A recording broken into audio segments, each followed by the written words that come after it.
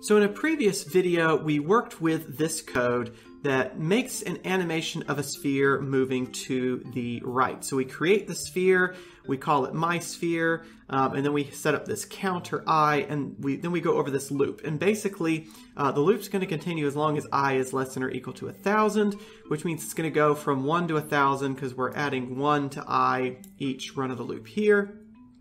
We set the number of frames per second, and then each frame we move the sphere by an amount dx. So we change its position by 1 unit along the, or 0.01 units along the x direction, and it makes something that looks like this.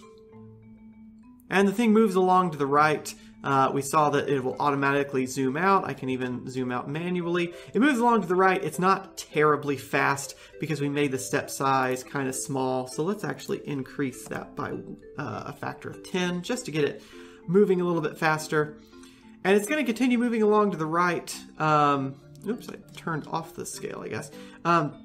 It's going to continue moving along to the right until basically we run out of counters. But let's suppose I didn't want it to do that. Let's suppose I wanted it to turn back around at some point. Like let's suppose I put a wall in place somewhere. Let's make a wall. Wall equals box. Position equals vector. Let's say we place this out. Let's say 2 units to the right, comma 0, comma 0. And we'll give it a size of, let's see, we'll make it narrow in the x direction, 0.1. We'll make it tall in the y direction. Let's make that 1. And let's make it wide in the z direction. Let's make that 1. And let's give it a color. Let's make it color.white. There we go. So what I can do there is I can put in a wall. Cool, and the ball is moving toward the wall. Of course, the ball doesn't know that there's a wall there, right? It doesn't know that there's something it's supposed to be bouncing off because this is just a visual thing, right? So I have to be able to tell the ball, if I want it to bounce off that wall, I have to be able to tell it to turn around when it reaches the wall. Meaning I need to be able to change the behavior inside this loop based on the location of the ball. I need to have some kind of condition. And that, like we saw last time, is exactly what an if block is for. So this is the code we worked with in the previous video. We were working with these conditions, looking at the value of A, and basically we changed the code's behavior based on the value of A. Well, I want to do the same thing here. I want to look at the position of A. Let's clear a little bit of space for ourselves here. So let's say I make this if. I want to look at the position of the sphere. So I look at my underscore sphere dot position dot x, just like we've got here. And basically I want to look for where this thing is about to collide into the wall. So I want to look for whether this becomes greater than or equal to 2. The wall is located at 2, so I want to check for whether this thing reaches 2. And then basically I want to turn it around. So I need to have it going in the opposite direction. So the thing that determines what direction it's going is dx. So I can turn dx into the negative of itself and make the ball bounce and go back over to the left. So this line 13 here, dx equals negative dx, is only going to happen if my sphere.pos.x becomes greater than or equal to 2. So it should behave normally up until then. Control 2 to run. It's going to behave normally until then. Boop, and then it comes into contact with the wall, and then it turns around. Now, a couple things happened there that we should notice. One is it actually went into the wall a little bit. We'll talk about why that is in a second. But the other thing is this thing continues on to the left. I need to have something on the left to keep it bouncing back and forth. So let's build a second wall. We can call this one wall 2 now. Oops. There we go. Copy, paste. Call this one wall 2. Let's give it the same dimensions, except we're going to place it over to the left. And now here's the fun thing about this. There are 2 ways that I could set up this condition. I want it to bounce off the right. I want it to bounce off the left. I could set it up where I just recreate this. Oops. Let's delete it entirely. That's a good idea. I could set it where I recreate this and just change this condition to be less than or equal to -2. I could set it up that way, and that will work fine. That will accomplish our purpose of making the ball bounce back and forth between the walls. Here it's checking for, here it hits the +2 trigger. Here it's going to hit the -2 trigger. Here it's going to hit the +2 trigger. See, that works. That setup works just fine. There's still the little visual issue of the ball is embedding itself into the wall a little bit. But it looks a little inefficient because I've got this same command written twice. I've got the same dx equals -dx written twice. I can make this a little more compact, a little more computationally efficient if I expand this condition.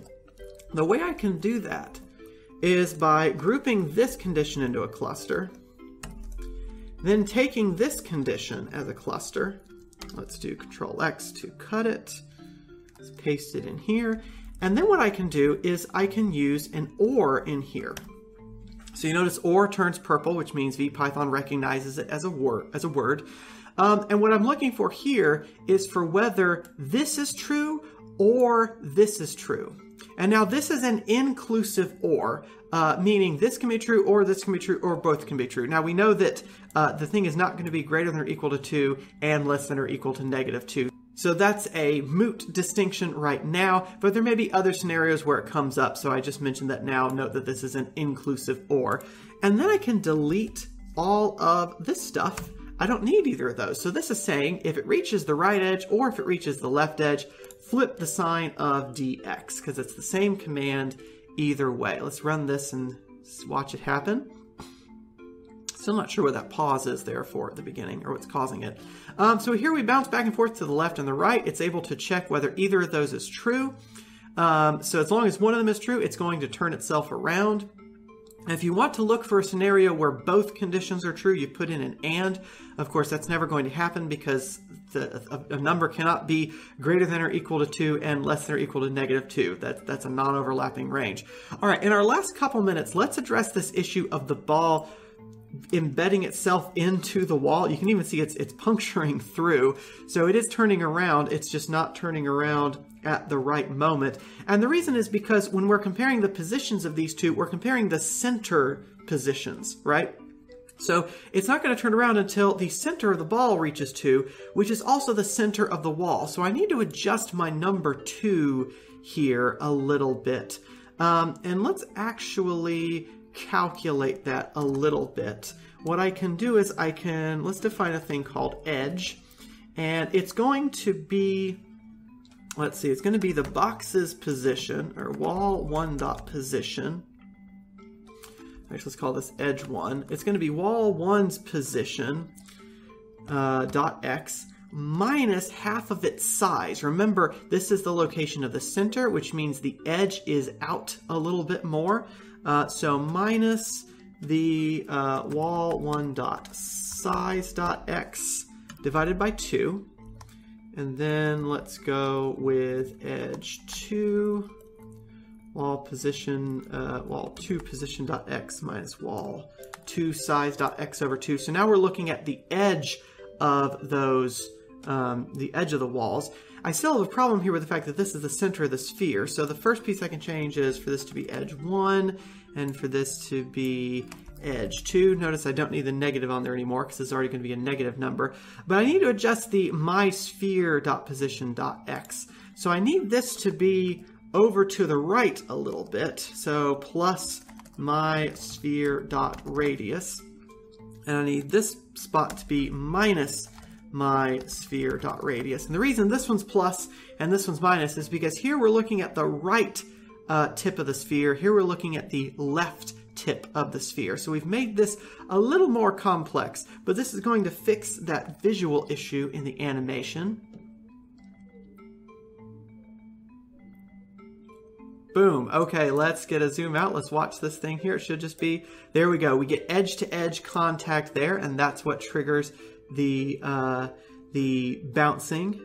Boom, there we go. And you can adjust this however you like it. You can give this thing a two-dimensional velocity and set up a wall on the top and a wall on the bottom. You can give it a front and a back and have it going around in all three directions. There's a lot of fun you can do with these conditionals in animations. So thank you so much for watching. I will see you next time. Bye-bye.